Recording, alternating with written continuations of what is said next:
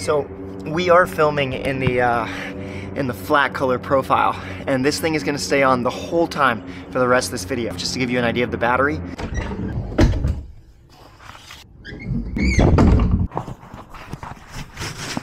So I want to show you what you can do with the Go 3 if you are just a daily vlogger or something like that. First off, look at this. We have this guy on the suction mount right there. This is really easy to pop off. It's just chilling right there. And then I'm just spinning this camera around and putting him in there. I'm filming at 1440 free frame mode, and I'm getting ready to go for a run. So let's get into it.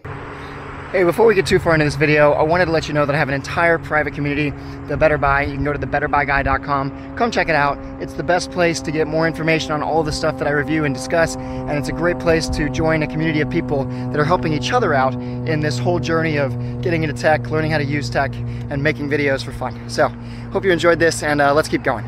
So I'm filming in the flat color profile, and essentially all I did is put the camera right here for this top-down shot. Because it's magnetic, it's really easy to just stick right on there. You can get that shot, pull it out. And the other thing was I just put the camera right on the floor for the other one. And because you can bend this little screen back just like that, makes it really easy to get those kinds of shots. So this little guy is the hat clip mount. I absolutely love this thing. It's really easy to use. This little sucker is just gonna go right here, and then we'll be good to go. So I'm out here on a goal pace workout. We're doing a 1 mile warm up at a 7:30 to 8-minute pace. Then I need to do a mile to a mile and a half, or sorry, a mile and a half to 2 miles at like a 5:30 pace. And carrying the camera is obviously going to impact that a little bit, but just want to show you what you can do. All right, currently running a 7:20, so we're going to slow it down. And talking is not making that any easier. Now, I've personally found that this thing is amazing for this situation. It fits your hand perfectly. So when you're running, it's just perfectly balanced. You don't even notice that it's there. Absolutely love that. That's a switch pod, by the way, in case you're wondering. So because I'm doing an actual running workout, you're not gonna see any of those like shots of me running by the camera and like having to go back and pick it up. Like, that's not gonna happen. But you could do those really easily.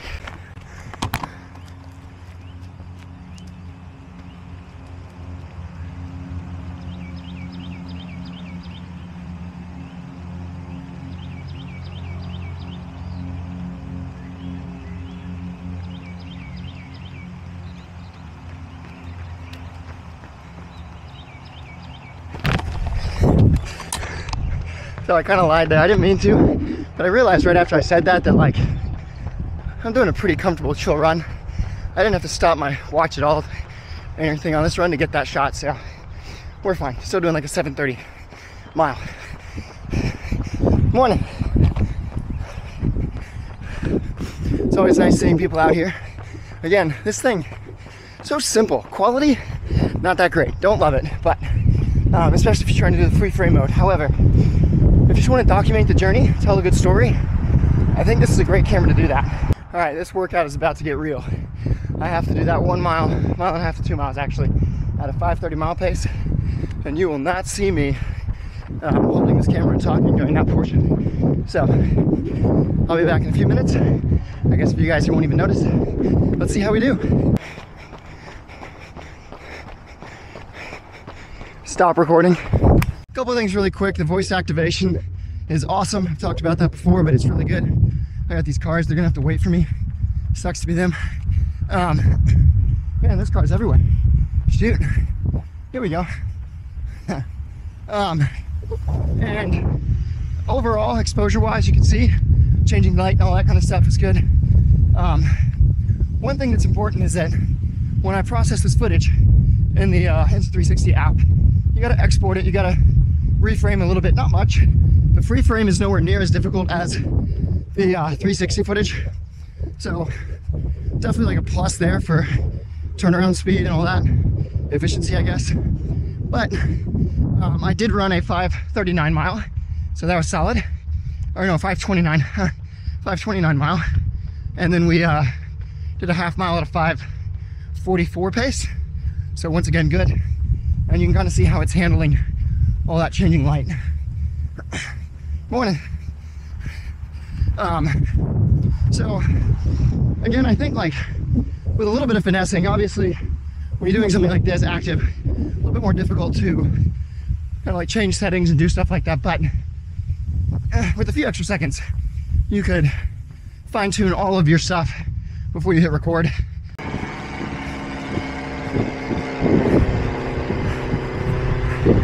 So I want you to see how easy this is to do. You got this little fence right here, and if we just come over here, I'm not going to stop my watch. We're just going to,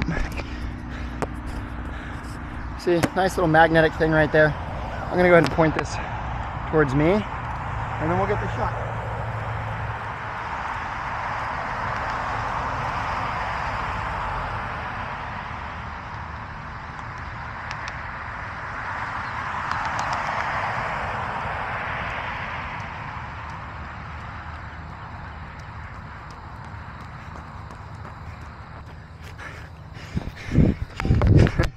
And that's how easy that is to do. So it's just like a simple process, man. Look at this battery life right now. We are currently on a little over 3/4 on the main unit, and we're full battery on the little guy because it just keeps charging in between stuff. So once again, like, been on for 30 minutes now, been recording off and on, and cranking out batteries.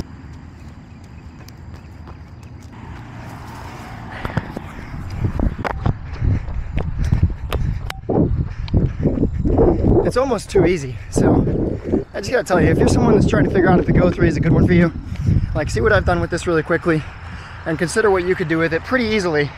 You don't have to use free frame mode. It doesn't have to be all this crazy stuff that I'm doing for the running portion. Like, you could do all sorts of other stuff with it.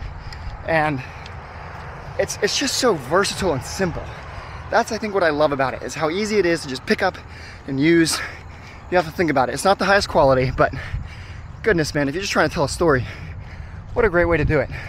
I'm trying to give you guys the information you need on the stuff that you want so you can make the better buy. I've done a bunch of videos on this, but I need to reach more people, and so this is how we're doing it. I'm gonna be doing more stuff on the Go 3. I love this little camera for all sorts of reasons. I think there's a lot of ways that we can push it further than it currently is, and I'm gonna see if I can do that in the next couple of weeks. So if you wanna stick around, learn more about this little product, see how far we can take it, then jump in on the journey. Make sure you like and subscribe so that we can take this thing as far as it can go. And remember, the Better Buy community is there for you to help everybody get better at the stuff that we're trying to do.